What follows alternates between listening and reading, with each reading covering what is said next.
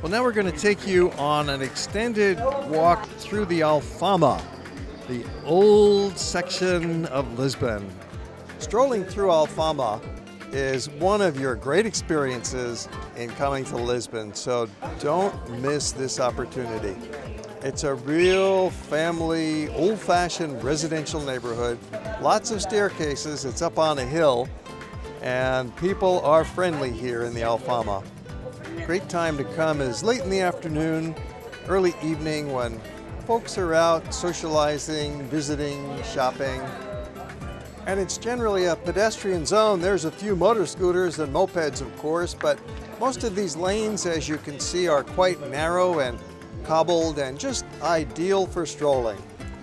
Alfama goes from the castle on top of the hill down to the Cathedral of Sé, and has many little lanes that will be taking you to inside that circle area on a wonderful walk.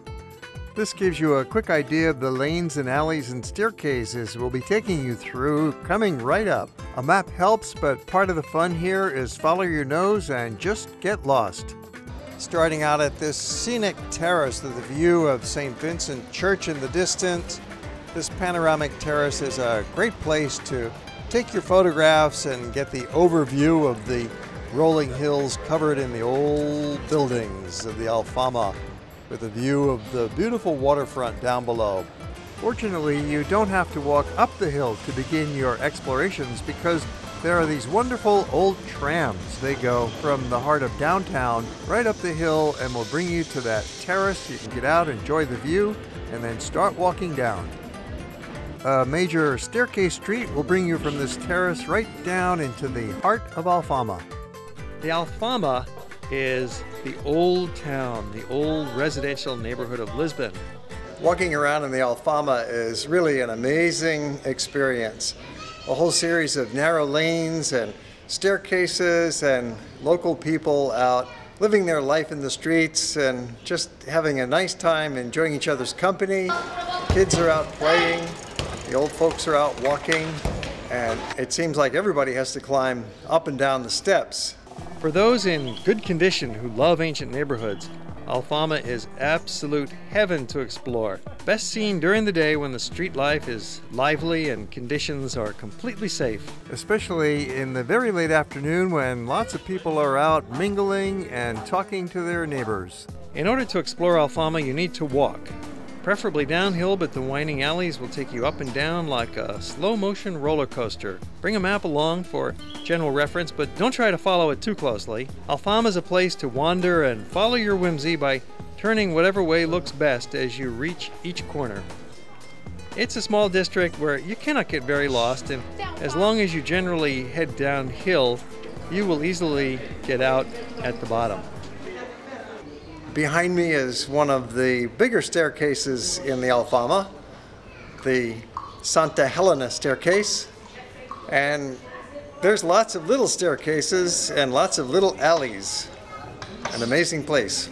You could walk down this staircase from the viewing terrace called Santa Helena, which extends down from Portas do Sol and continues as Beco da Cardoça and other names as it changes its way and reaches finally the bottom of the hill at the main street of Rua de San Pedro. You could simply walk straight downhill through Alfama. It would only take you 15-20 minutes to get from the castle at the top down to the river at the bottom if you just simply want to exit right out of the neighborhood. But then you'd be missing out on the quaint and authentic charm of this very special place. If you have the time and energy, continue meandering through this bewildering maze of Alfama to really explore this special neighborhood. This alley cat meows like a doorbell, trying to get back in the house.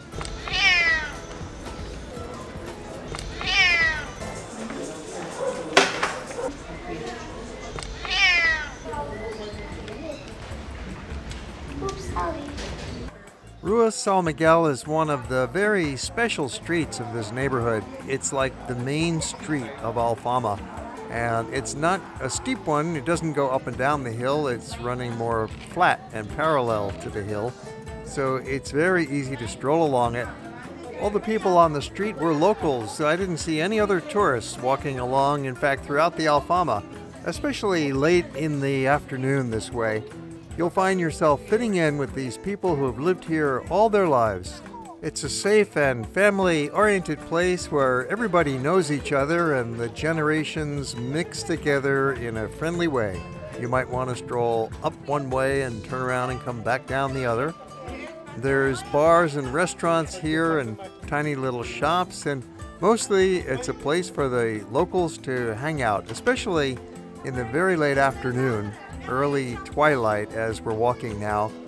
Folks have got the time and they're catching up with their neighbors. It's the best of that small town life in the middle of the big city. The residents find everything they need in this one small area. They can walk to the food store, they can walk to visit their neighbors. There's really no need to have a car. There's public transit that can get you into the city from here. It's a neighborhood where you can gracefully age in place and be surrounded by friends and family. So it's very easy to walk in along one narrow residential pedestrian lane and enjoy these ancient homes and facades and some colorful balconies, and there's a few shops scattered here and there, but it's still mostly a residential neighborhood. It's comforting to know that there are still quiet places like this in the center of a European capital city where people take care, they look out for each other. It's a peaceful and safe neighborhood, and everybody is getting along just great. You've got a lot of different ethnic groups mixed in here already, although it's mostly that native Portuguese stock who's been here for many generations. The life in these busy pedestrian lanes presents that rich mix of uses that modern urban planners are striving to reconstruct in our new cities. Another lovely street running parallel is San Pedro. It's just a block towards the river. And here too, you'll find a lively scene of shops and people out walking and a residential neighborhood. Of course, you'll find a mix of restaurants, some of them beautiful outdoor places on a plaza, or a little hole in the wall, or maybe just go into a bar. There are quite a few kids living in Alfama with their families. This particular square was perfect for the kids to kick their ball around because with the confining walls, the ball couldn't go bouncing very far. Easy to keep the game going at a fever pitch. And some broad staircases that they'll turn into soccer fields. This young fellow is practicing his soccer at a broad, wide open staircase. Kind of a unique way to practice, like hitting tennis balls off a wall perhaps. He's kicking the soccer ball up the steps, and the ball returns to him and he kicks it back up again, having a one-man game. Sometimes the ball gets away and bounces on down the steps. He's got to run down and chase after it. And they really don't have any green parks to play in, but there are some small squares, and they've learned how to make the most of it. Of course, in such an old but dynamic neighborhood, you're going to see the past and the future combined in the blink of an eye.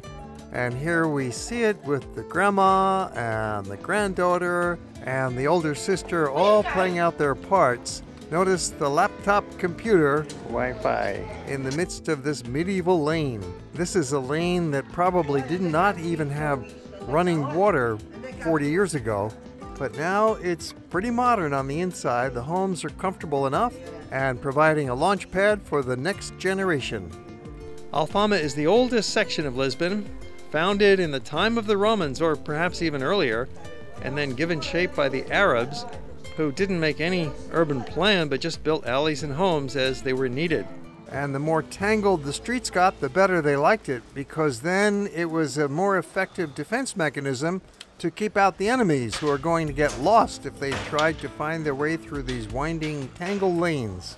During the Middle Ages, it became the Jewish district, but after 1594, the Jews were evicted from Portugal, and the Alfama became home for sailors and fishermen.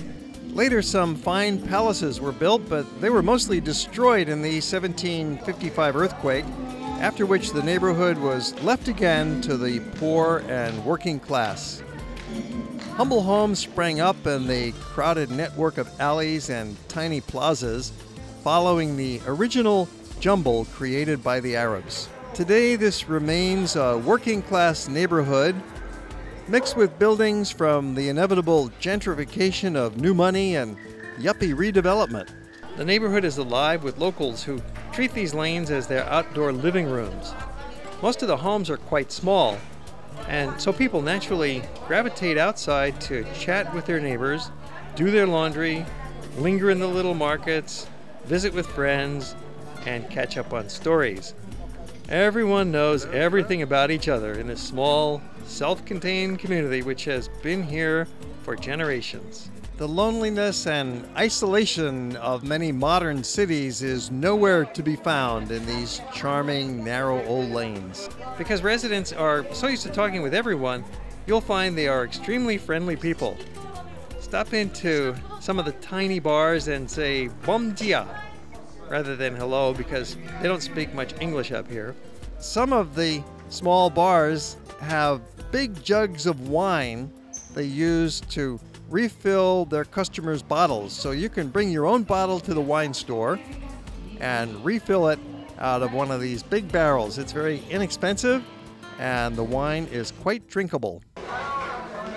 Another activity for some of these kids is some dancing in the streets. These two girls are playing and practicing right out in front of their home, and they are just cutting it up here, practicing, singing, dancing, having fun.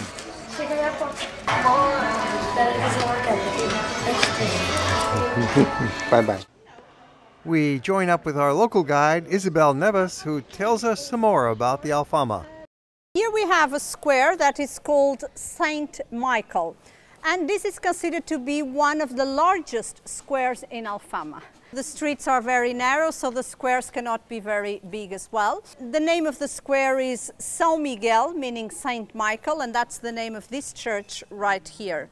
So a lot of houses are being renovated, like this one here. So these buildings usually have one apartment per floor, but only when they are completely empty, they will renovate the whole building. Here in the corner you can see one of the oldest houses we have in Alfama, and you can see that the top floors, the house is wider than in the ground floor and first floor. And this was a technique developed here in Lisbon in the late 15th, beginning of the 16th century, where they were still having the city completely surrounded by walls. The population was growing, they needed bigger houses, more houses, but at the same time they didn't want to make the streets even narrower. And if it was surrounded by walls, they could not expand. So they had the new houses at that time built like this, just bigger on the top.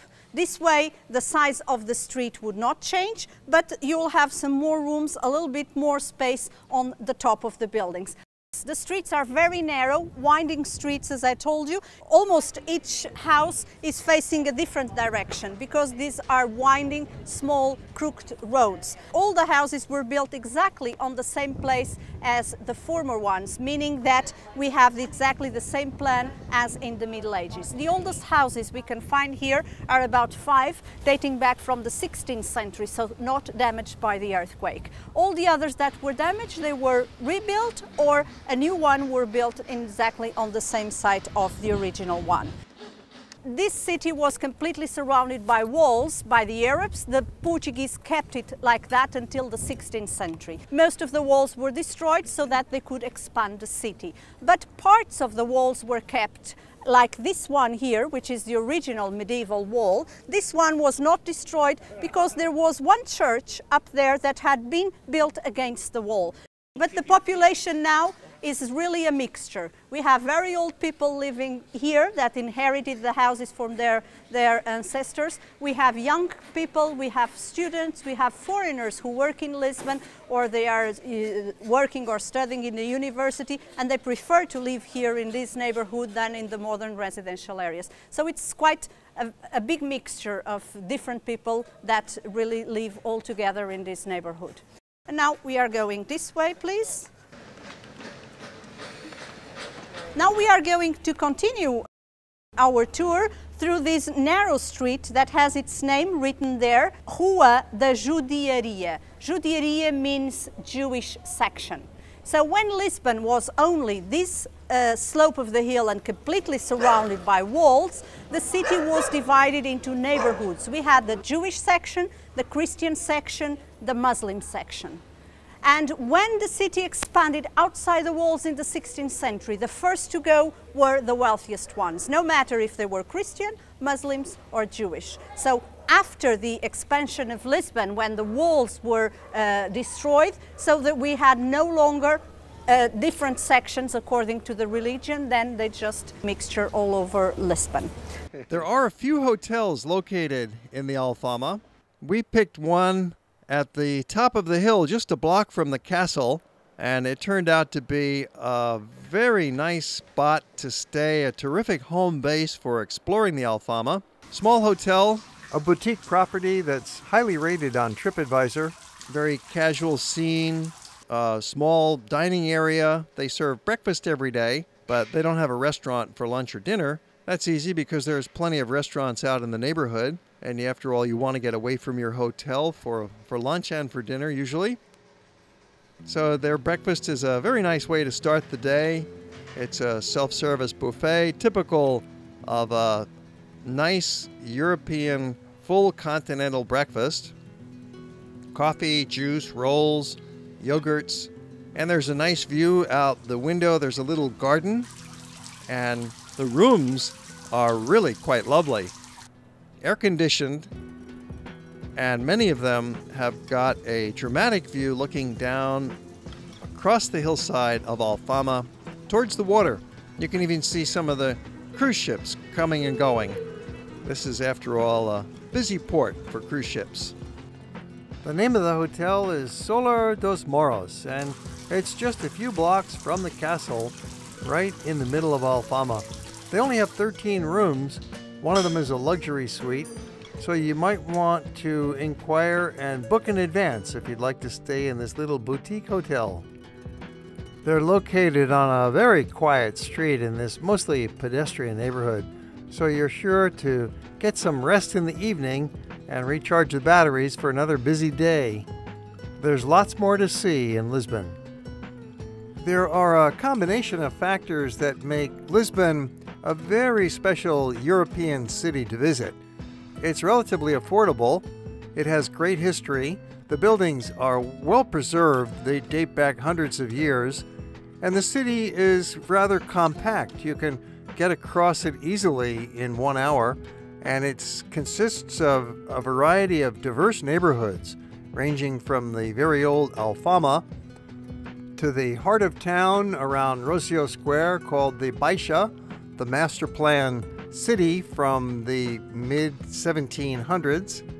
And then up on the other hill, you've got Bairro Alto, which is particularly attractive in the evening as the bars and restaurants come to life. On the edge of the city, you've got the famous Geronimo's Monastery and the Tower of Belém, which date back to the early 1500s, that great age of discovery when Portugal became one of the most powerful countries in the world. They discovered and owned Brazil and had large colonies in parts of Africa and India, Macau, and even Japan, where they established the city of Nagasaki for their trading purposes.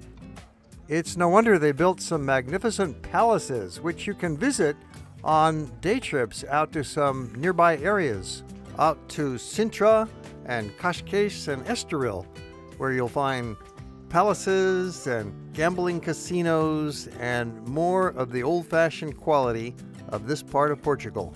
And the price is right. You can definitely get more for your money here in terms of hotel accommodations and food and even some shopping than you will find in some of the more famous cities of Europe. This total package makes it a great destination. At night, the Alfama comes alive with some restaurants that have outdoor sitting, and many of them provide this wonderful entertainment with the fado singers in the tradition of Portugal.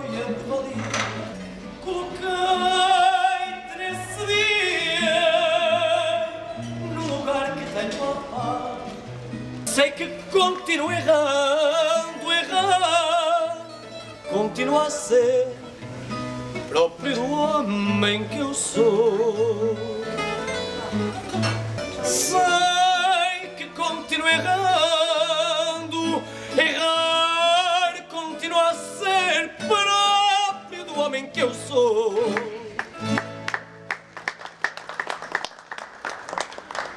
At the very bottom, there's a series of larger restaurants that make for a very scenic spot to sit outdoors and have a meal at twilight. We have many more movies about Lisbon, which you can see on our YouTube channel. Well, as we dance our way out of here, we're going to leave you with more images of Alfama and some musical backdrop presenting the finale as a music video of sights and sounds of the old town of Lisbon.